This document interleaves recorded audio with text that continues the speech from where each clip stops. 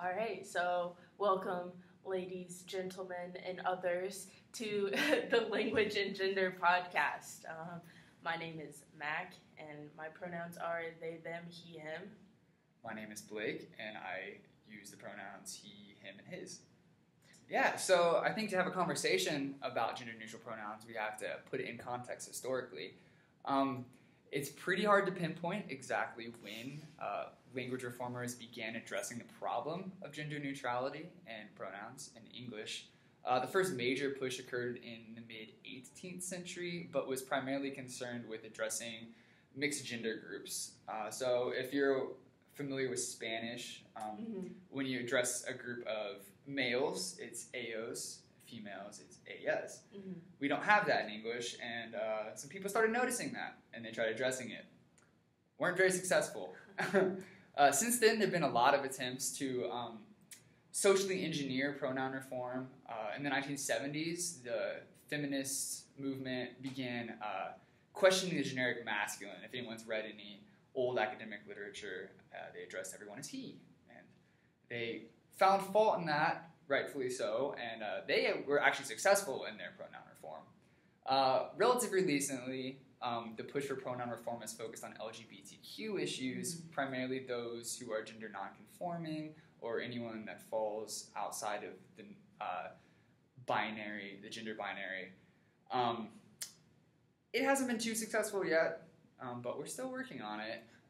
Currently, institutions such as Oxford are pushing to reform pronoun usage. I feel like they're gaining traction slowly. Yeah. I've definitely read a few articles by the New York Times, and I think Times Magazine. They've cited some things by Oxford and their use of gender-neutral pronouns and their push for that. So I think that's very interesting. So we're making progress, but not as quickly as many of us would hope, and not as prevalently as many of us would hope. Mac here has some anecdotal story to give.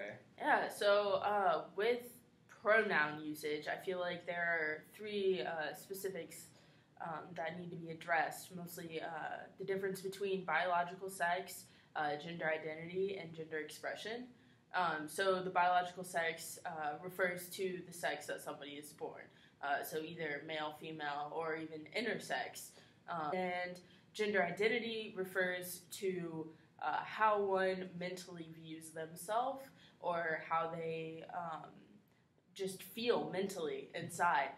So like for me, I was biologically born female, but my gender identity is that of a male.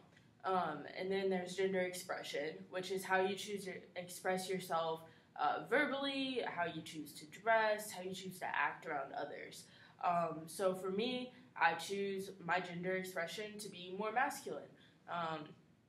That's just kind of something that I have always been, or how I've always choose to express myself, even when I was 4, 5, 6. Like growing up, I was always acted more masculine. I always looked up to my older cousins. They were male and was always playing with BB guns and basketball. So that's just always how I have expressed my gender identity, even though I didn't know what that was yet. So the way these three terms play into pronoun usage is the way that others perceive you and pick those pronouns. So I work at a local cookie shop here, and I get obviously a lot of customers coming in and picking pronouns just based off how they perceive me.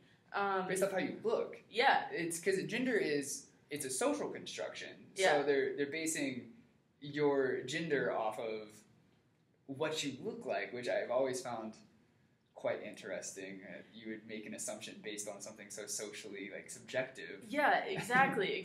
Because even though I am transgender and I do use he/him pronouns, there are plenty of people who don't identify as transgenders who still identify as the biological sex they're born as, but do present more masculine.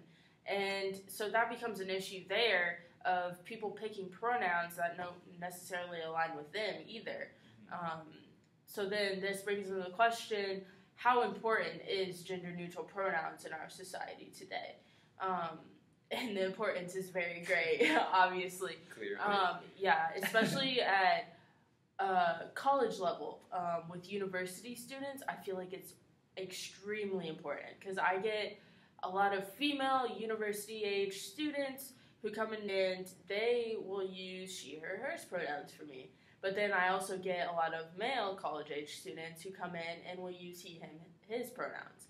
And every so often you get that very small, limited few people who actually decide that it'll be best to use gender-neutral pronouns. But that's very rare, and those people are very few. Few and far between. Yeah, exactly. So how does it feel to be misgendered by someone else? It's very oppressive. I try not to take it as personally as I probably should, just because it's probably one of the few times I will ever see them. But if it was somebody that I saw often, like a friend or just a client who comes in daily, weekly, I would probably address it then and probably correct them then. But because it is just quick transaction, hand them their cookie, I try not to mess with it too much. But it doesn't feel great half the time. It's just in the back of my head, like, still there, you know? Yeah. Does it affect, like, your self-esteem or, like, how you feel you identify? You know, because I feel like that has a lot, you know. Yeah. So even when I was, like, in high school and started dressing the way I wanted to dress and, like, cut my hair really short and everything like that, I felt like I was getting addressed more as a guy then than I am now, being 21 years old and have expressed my gender this way for the past 5 to 6 years now. So, and then coming in, my gender identity coming into fruition my freshman year of college and, like, finding a term that fit with me, now being misgendered affects that more than ever. I feel like I try to present more masculine or act more masculine just to make it so there are less opportunities for people to misgender me. Even though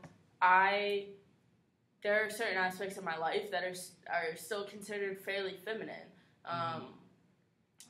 Like shopping, cooking, those two things alone are very feminized activities that I greatly enjoy.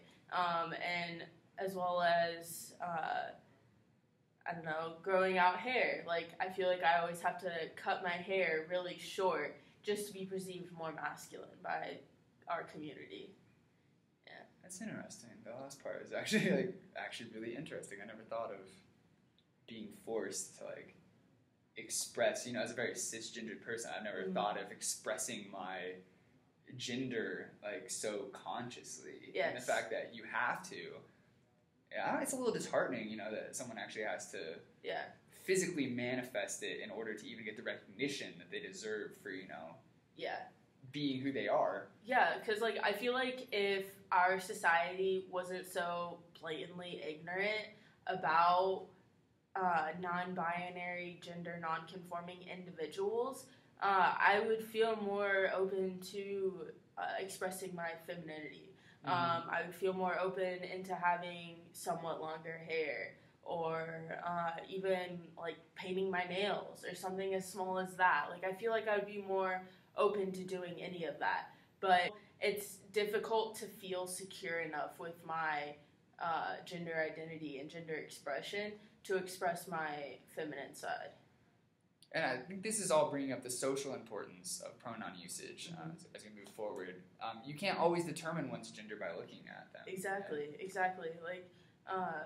Like I said earlier, I get a lot of female students referring to me as she, hers, but how do they get that from the way I express myself? You know? Because understandably, I do have more feminine features, like my face is more round and everything like that, but because of these features, you can't just base off a pronoun off of that. And so, like, perpetuating the gender binary and labeling others based on even, like, an outward appearance or more feminine features or more masculine features is oppressive, and it does not feel great at all. So it's definitely a privilege to not have to worry about which pronoun you have to use. Yeah, I've never had to worry about that. So it should be eye-opening to everyone watching this, that how you're privileged being cisgendered if you're cisgendered and watching this. It's it's heavy. It's like I will never understand what it's like to be a cisgender individual, but then on the backside, you will never understand what it's like to be a non-binary, transgender, gender non-conforming individual and feel that oppression, or completely understand the privilege that you own. Exactly. I will never actually understand it, but we can work towards understanding, which I think is what this is all about. Yes.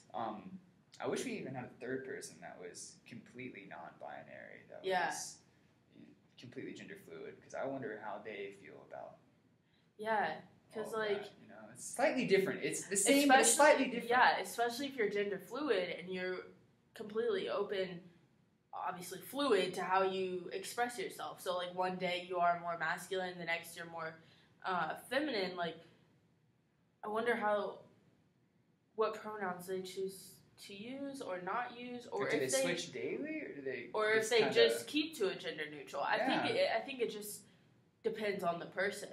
Honestly, that's wow. Yeah, it's a whole other can of worms I don't want to open. But you still have to respect their choice. Yes. I think that's the main thing.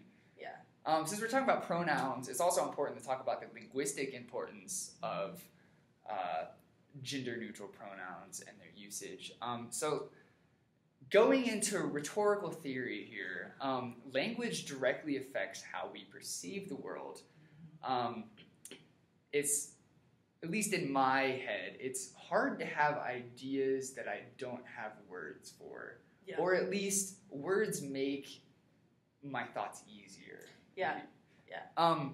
So if our gendered pronouns are binary, we're most likely going to think in a binary, which I think we've proven here, at least through anecdote, we've proven. Yeah.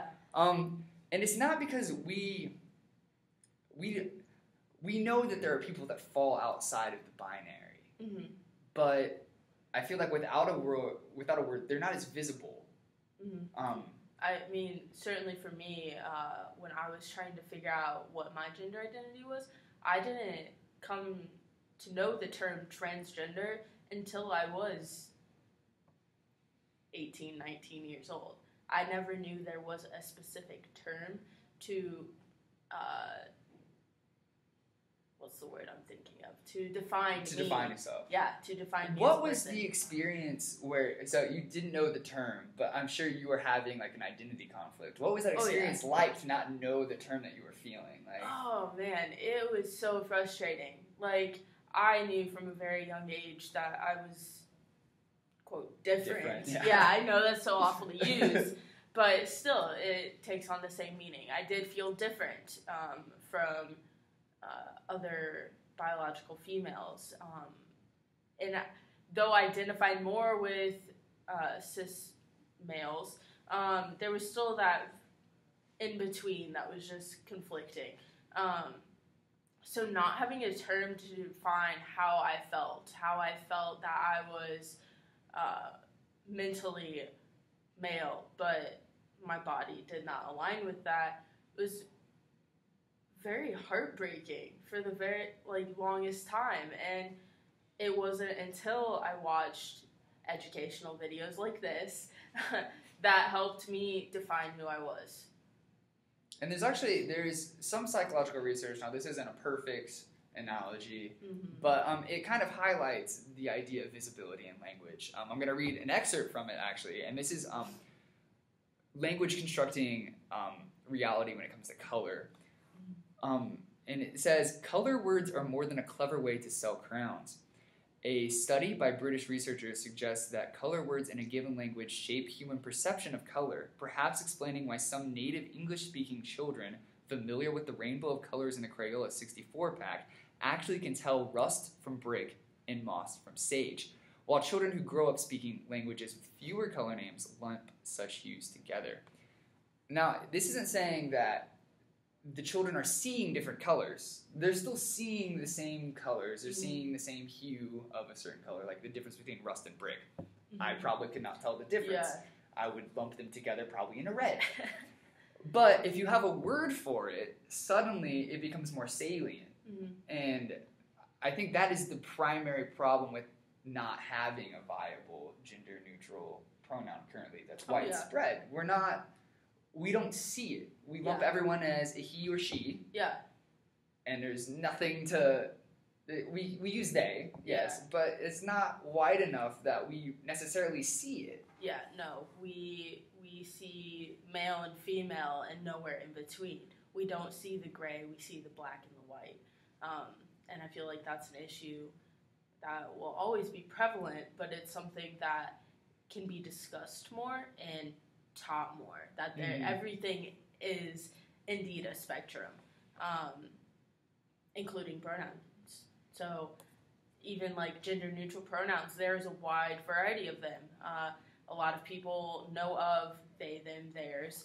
I feel like that one's very prevalent and is used more commonly today. It's definitely gaining traction. I hadn't really used it until I got to college. Yeah. Because I never really had to. Yeah, same. And once I came to college, I found many friends who preferred those pronouns. And even in having friends who do prefer those pronouns, it's still difficult at times. It's awkward at first, I would say. It is. And even though I know that is their preferred pronouns, I still sometimes slip.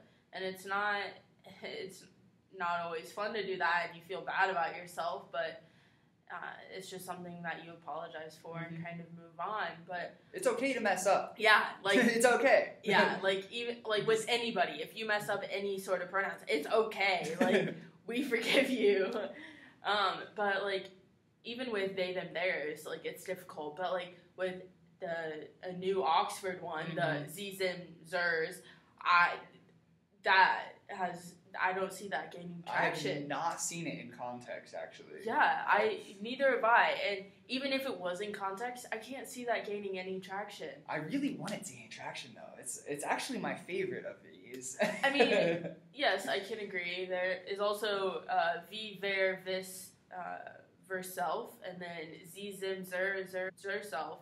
And then there's always just the option of using their name, which honestly is something I prefer. I think it makes things easier for some people, unless I'm close acquaintances with somebody, then I will tell them. A lengthy conversation, that can become difficult. Yeah. But for most interactions, just calling you by your name is plenty good enough. Exactly. I don't think I've called you by your preferred pronouns yet, honestly, in all of my conversations.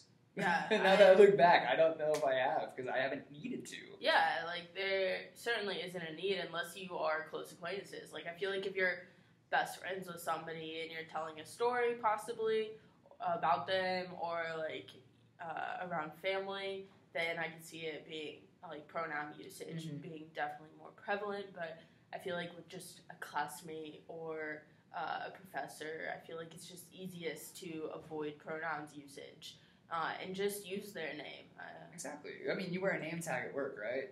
No. Oh, you don't? Well, you need to start wearing name tags because this can solve so much problems. I've tried, man. I've tried getting traction on this. It's just not happening. It's not happening. Corporate isn't taking it. Man. But yeah, if only. That would make life a lot easier. It would. I would even just wear a button that just says they, them. You know? That would also work. Exactly. Like, but I feel like wearing that every day would just be a pain. Like, it sucks that you would have to that you're even in a position you have to assert my pronouns. Your pronouns. You have to assert them. You have to tell people. Yeah, and that's pretty much going to be my whole life, though. It is. Like, I feel like it's getting better. Hopefully, by the time we're old people that will come back, watch this video, and laugh, It's become normalized, but yeah, one can only hope. But I can hope. asserting gender identity in today's society is too real. Too real. It's too real. It's a long fight.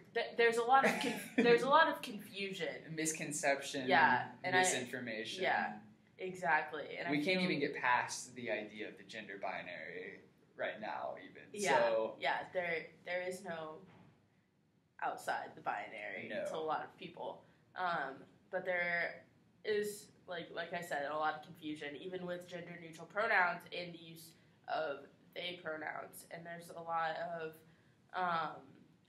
backfire, I guess, and to the usage of them.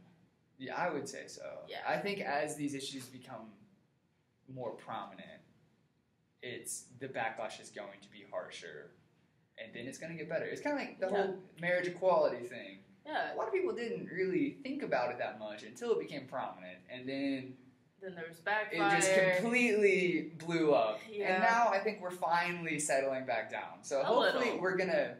We're getting there. We need to light the firecracker and get to blow up. Exactly. I feel like, especially being university students, I feel like we can get the ball rolling. Just a little bit. Yeah, and I feel like that is happening a lot more. I think it is. Yeah, especially in our tiny little campus. I've noticed a lot more acceptance and a lot more prevalence towards using gender neutral and pronouns. Even the media, as much as I hate BuzzFeed, I know there have been quite a few BuzzFeed videos about this issue and other, like Vox, I know. Yeah, any mainstream media, that liberal media, is going to be very on the front edge of the social. Yeah. So they're going to be pushing the progression for progressive movements. So we gotta push behind them. Yeah. So in summary for this part, I'm gonna say that the they, them, their, theirs themselves is probably the most viable. Yeah. Moving forward, yes. Yeah. And maybe. Or calling them by their name. Yeah. Those are your two best options. Yeah. For right now, at least. I personally really like the Z-Zim-Zir, and that's the one that's used by Oxford. So I feel like it's got a little more legitimacy. So if you want to make it happen... I feel like people would back that only because they view they, them, theirs as a plural pronoun instead of a singular pronoun. Yeah, it kind of gets rid of the confusion. Yeah. Because it's not even that people think it's grammatically correct. Sometimes in conversation it's legitimately confusing. Depending on the context. You know, if you're talking about a group of people and you're talking about a singular person and then they prefer the they, their, them.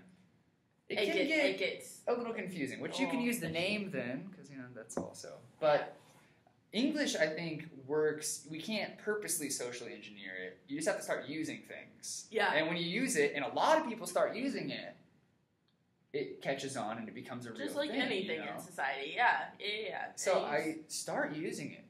Look it up on Oxford. Everyone start using it, please. The next big pronoun. It's the next big thing. We're going to make it happen. And it started here at Ball State. Remember that. So I briefly discussed about this. The common arguments and refutations. So a lot of people like to think that using they, them, their pronouns is just grammatically incorrect. Which they are incorrect, technically. Yeah, they are. They are incorrect. But the way I view it is when somebody says this as an argument, they're just saying that, like, my sense of elitist grammar is more important than respecting who you are, and I'd rather just oppress you and be grammatically correct than be polite. Correct. It's not even an objective correct. I'm an English major, and I'm going to tell you right now, singular there is not only a thing, it is a correct thing. Mm-hmm. That is acknowledged. And it's even been acknowledged as correct English by Oxford Dictionary. I got some backing. Yeah, there we go.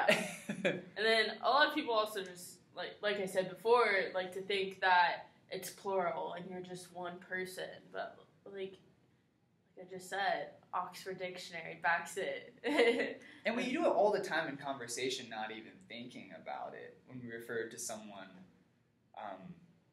like I might say that, I can't think of an example, but like even in writing, I had to break a long time when I used one and I would say their whatever. Mm-hmm. Like, that's technically singular Right, there yeah. that we do all the time. And we do it more than we think just talking. Yeah. And I think it's when we become aware of these things, suddenly it becomes a big deal. Yeah. But when it comes naturally, or when Yeah. it becomes normalized, it's not Yeah, big, like, people.